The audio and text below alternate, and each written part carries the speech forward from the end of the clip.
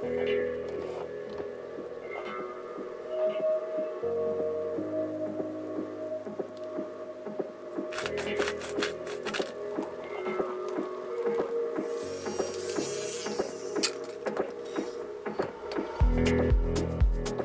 morning and welcome back to our YouTube channel.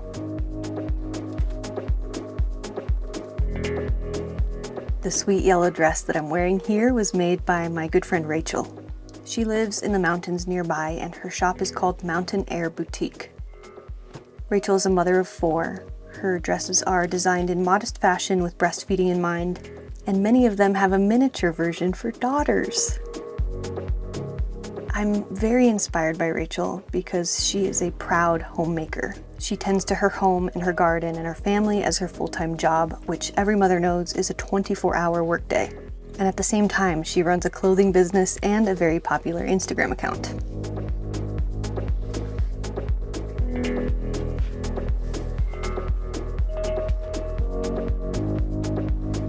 I also have this dress, made by another Colorado woman named Christina.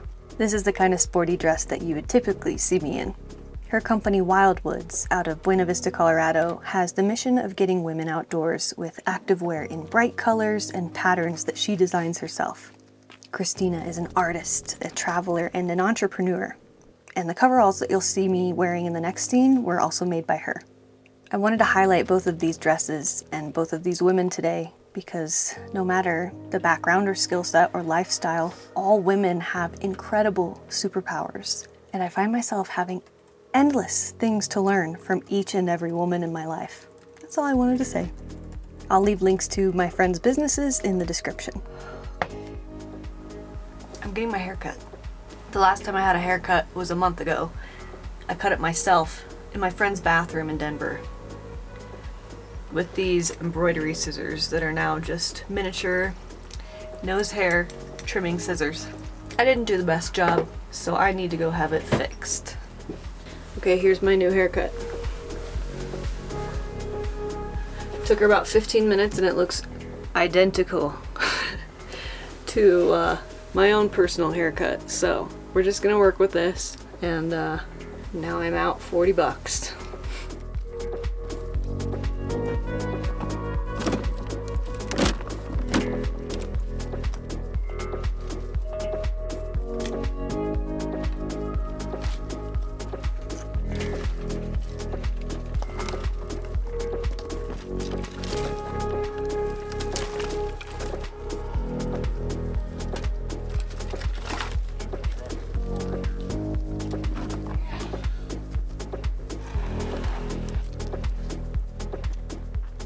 Barron's been working hard the last few days at cleaning up the construction site. It looks great. He's been organizing all the wood and pallets, and now we've got a clean workspace to get started this weekend. We've got some people coming over to help us do the installation, and it should be a grand old time. Whoa, dude. Strong.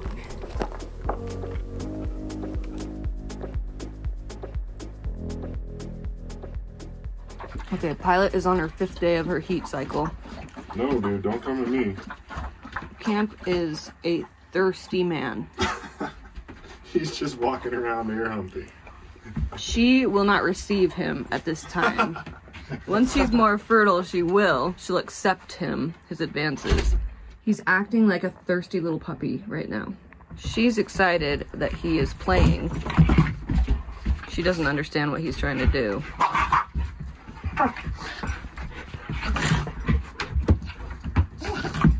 I've never seen him in a full smile for so long. Normally he stops and... His eyes are just leaking. He's crying. He wants it so bad. Okay. No. Camps.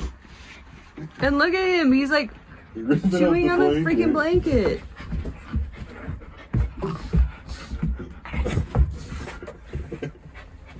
He never humps you.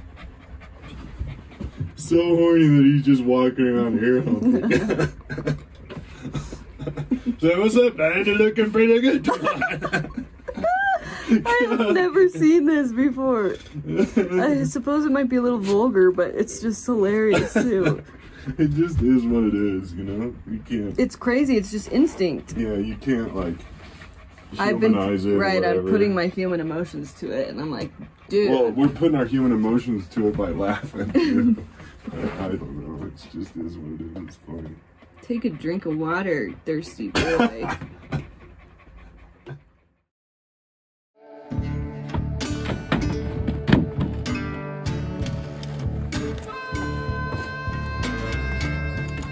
This is the last time of the year that we will have to take our water jugs down the hill to the well. Now that nighttime temps are mostly above freezing, we've installed our hose back onto the well, and we'll be able to pump water directly to ourselves up the hill for the rest of the summer. We're going to put a splitter on that too, so we can direct water to either the A-frame or the house. We still have to take our portable battery down the hill to the well when we want to turn the well on, so it's still a very hands-on manual experience.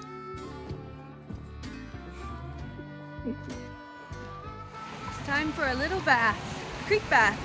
The creek is so high. Wow. And it was frozen solid last time we were here.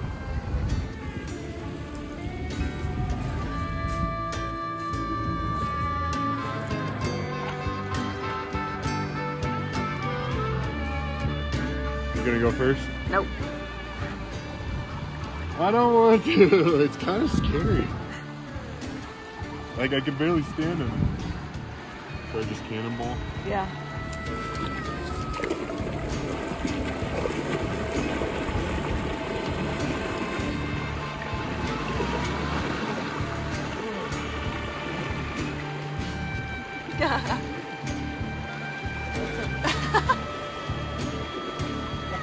The rocks are not so nice.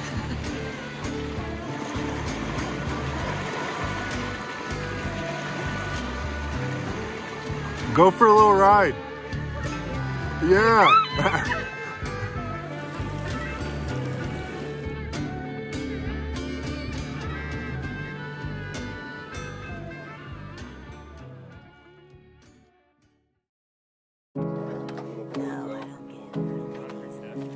We are in full swing working on the house. It feels very gratifying. We're really excited. That looks pretty good, huh? We've been paused all winter long. And if you want to go see a tour of what we plan to have inside of our house, check out the last video that I made. I will put a card right here. We are really stoked to get back into the work, but it also feels quite overwhelming. This step of the build, the insulation, is a really nasty and tedious process. As a refresh, our insulation is a mixture of concrete. We add our own sand to the concrete to keep the cost down. Obviously, we need some water that we keep in these buckets so that we don't have to keep the well constantly running. We mix all of this up into a concrete mixer. Then we add pre-measured bags of recycled ground styrofoam. We wheel the mix to the location that we are filling. This is my friend Dakota. She and her husband Brady came out to help us over the weekend. And one singular bucket at a time, we pour the mix into our 6-inch plywood molds on the walls, tamping it down between pours. It's so much work, and we are beyond grateful for all of the friends and family who've so generously donated their time to help us.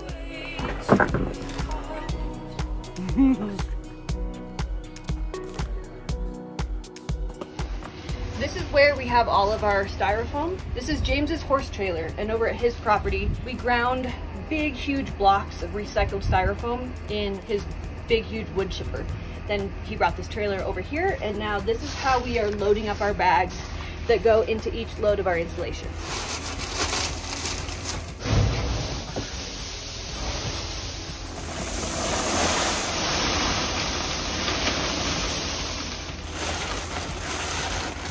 So one bag is one load of insulation mix.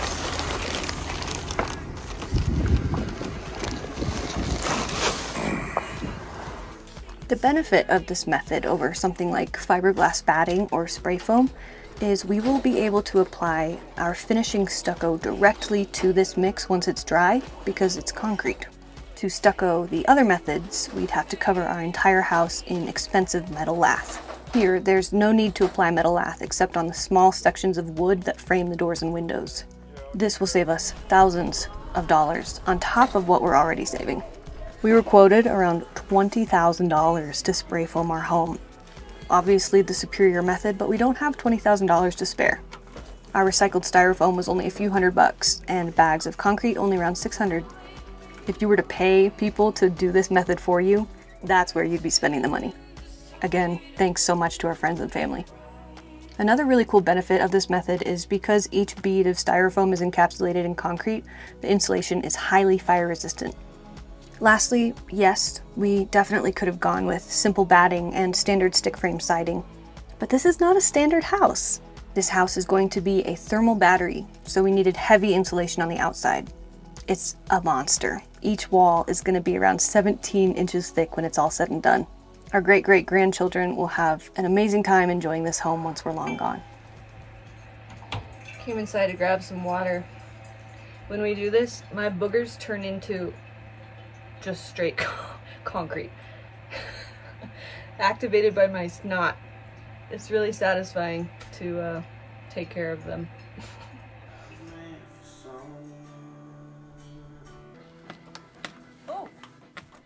Here we took the windows out that we had put in order to determine where the center block separators would go. That day it got really windy, so we came back on this day to glue in the windows and secure them completely.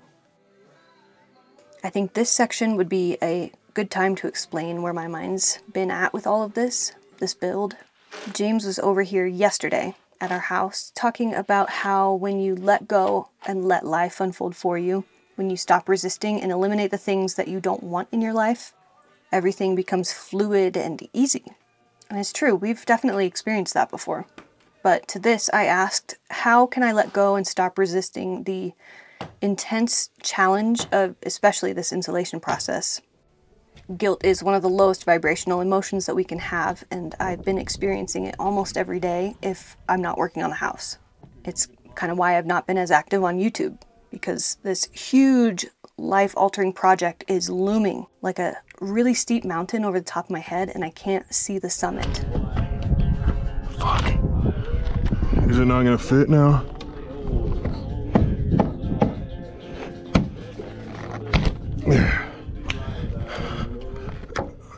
So how, I asked, do I let go when I feel so consumed by this workload? He said, first, I cannot let my work control me. I control the work. I am in charge of my energy, not the work. If my work consumes me, it's my choice. And I don't want that to be my choice.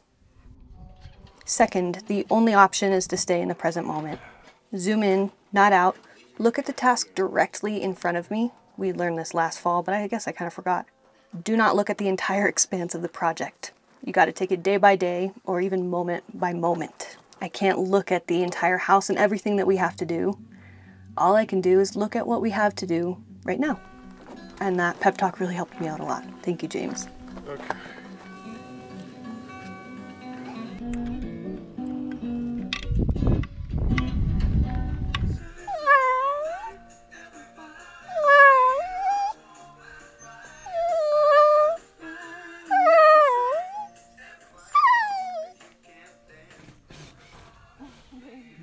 Spot this while I take it off.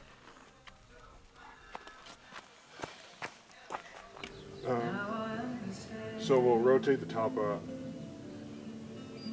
We maybe need to put on music that you don't like so much. So you can be. Okay, we'll just tilt it up onto its bottom. Okay. Yes!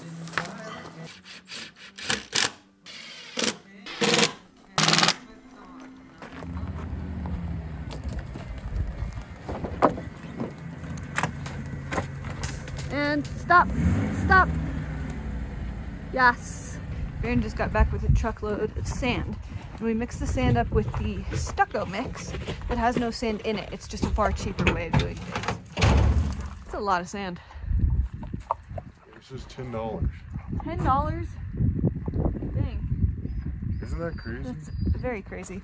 It's got a lot of grit in it. Like, it's not exactly a fine sandbox sand. So heavy.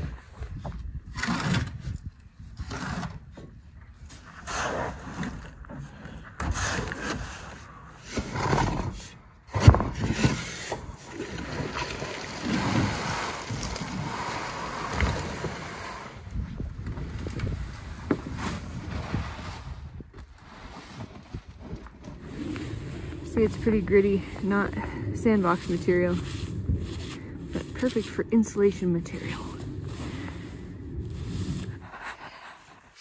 Back in the, oh, beautiful sky. It's past sunset and I'm back in the trailer, loading up some foam. Today's been quite a long day. All of these days have been quite long days. Building a house is something that I have had as a bucket list, total just dream thing in my mind for so many years. Like, build your own house? This phase of the process is very challenging. And when I get overwhelmed, I just have to come back to the fact that this is part of that run where you're like, maybe I should just turn around. Or this is part of the bike ride where you're trying to get up to the top of the hill and you're not quite there yet and your legs hurt and whatever. Like, this is probably not the crux. I'm sure things are going to continue to be pretty hard. But is the view never not worth it? Like, when you reach the peak and get to see everything that you've done, when is that ever not worth it? I can't believe that we get to do this. I cannot believe it. It almost like it kind of brings tears to my eyes. I think I'm just so many emotions. It's really hard, very hard work. That's making me very strong, and it's teaching me so many things. Hoo-ha! Hoo! It's great. It's mostly great. It's hard, but it's great. Okay, I just wanted to say that. Good morning. We're on our way into the woods, into the mountains to meet James and Noreen and family. We've got 4 kayaks in the back. Wow. We haven't been kayaking yet this year, and it's just so cool to us that we can fit 4 of these folding kayaks, Oru kayaks, in the back seat. And we can talk to the camera in the car because it's not as loud as the Subaru. We haven't even officially said that we got a new car. Yeah. Well, new to us. It's 20 years old. Literally 20 years old. It's an 03 Lexus GX 470. We bought it from somebody who lived near us, and it's been so far the perfect car. It's got 200,000 miles on it, and rock sliders and full skid plates, and basically just the simple things that I would have done, bigger tires and nicer wheels, and yay! We still will keep the Subaru. It's just slightly unreliable. She's an old girl and she's been through a lot. We have put that car through so much, and we've been able to go so many places because of that car. And it's got over 250,000 miles on it. So a few weeks ago I was just in Denver getting the car worked on at TGA down in this Colorado Springs, and decided that it would really be nice to have a second car so that if there's anything wrong with one of them, then we're not just stranded.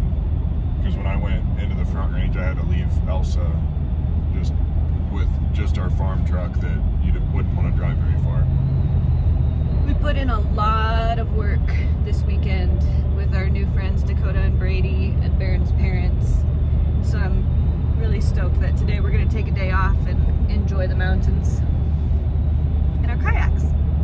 Yay, kayaks! Can you have motors on them?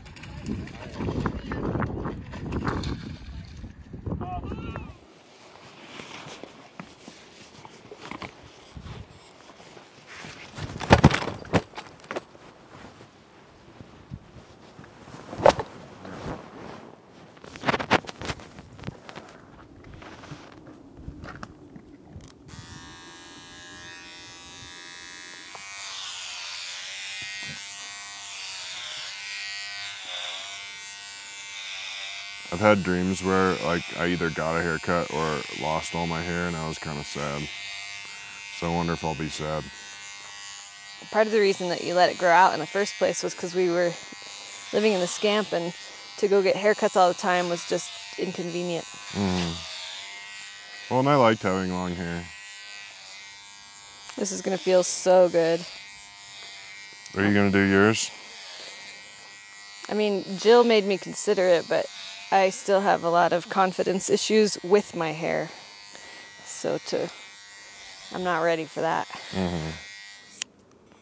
Goddamn, last Monday we bought a car. This Monday we buzz your head. What are we doing next Monday? Oh wait, it's Tuesday. Never mind. Wow, this is not the best look, the way it is. I'm trying not to look at it and just do it. I don't want to go over your sideburns. Yeah, I'll do those. I'm trying to be very careful. Treat it like art, and I feel like you'll do a really good job. We'll have to do this like once every couple weeks. That's fine. It's way easier than cutting long hair. Because I'd like to keep it really short. Why? I don't know. I think it looks better. It was like almost bald short when I met you. Yeah. That looks real good.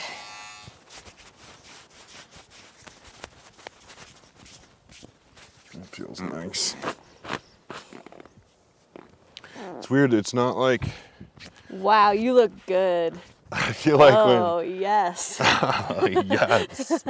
I feel like when my hair was shorter and I buzzed it, it felt like I could feel the air coming through it more than I can right now. Well, it just feels like you can really feel the wind on your head, but for some reason I don't feel that as much. Have you always had a mole on top of your head? Yeah.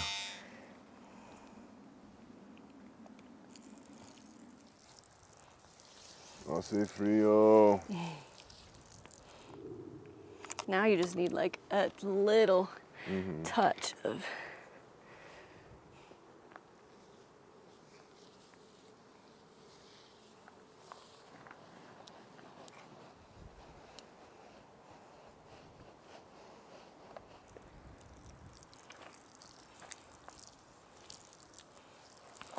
Oh, yes. Just a little bit. Wow, I want to do this to my head.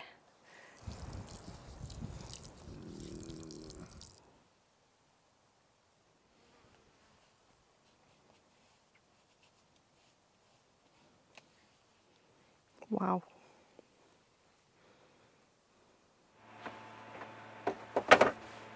Damn.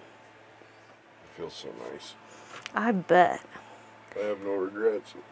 No regrets. I guess we gotta remember you don't have a microphone on. I have no regrets.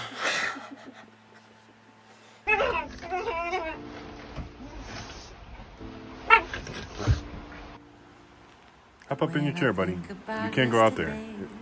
You want to go outside? No, you don't. Are you sure? Hold Harry, see if he'll go.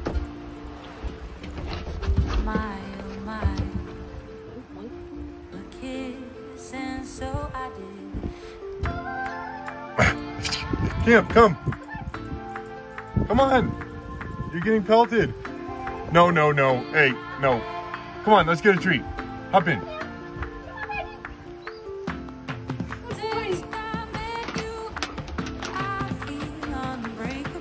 Dog treats by Cured. Wow. And with these silly dogs, we will say goodbye for now. Thank you so much for watching. We'll see you in the next one. Good girl, buddy. Good girl. Good job. Good job, big girl. Good boy.